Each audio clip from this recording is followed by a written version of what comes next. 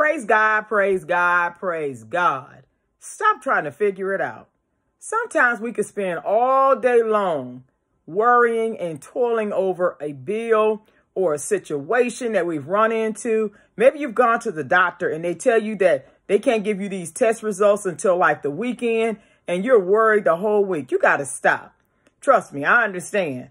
I be there sometime. I mean, I be like, oh, Lord, help me. And the Lord said, look, stop trying to figure it out, Trisha. I done already worked it out for you. While you toiling and trying to move this and move that, I done already paid that bill.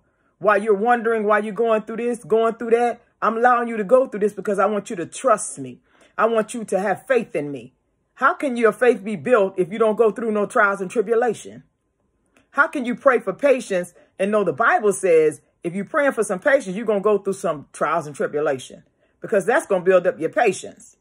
So I want to encourage you to just stop trying to figure it out.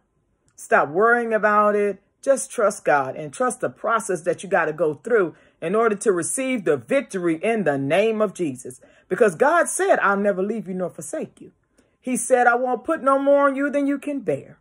That's what he told us, didn't he? He told us that. He said, I'll never leave you. So just know that while you're going through that storm, the storm maker is going through it with you. Put your faith and trust in God. Okay? Just stop trying to figure it out. God bless you and God keep you. And remember, something good is about to happen in your life because you have faith and you trust God for the increase in favor like never before. God bless.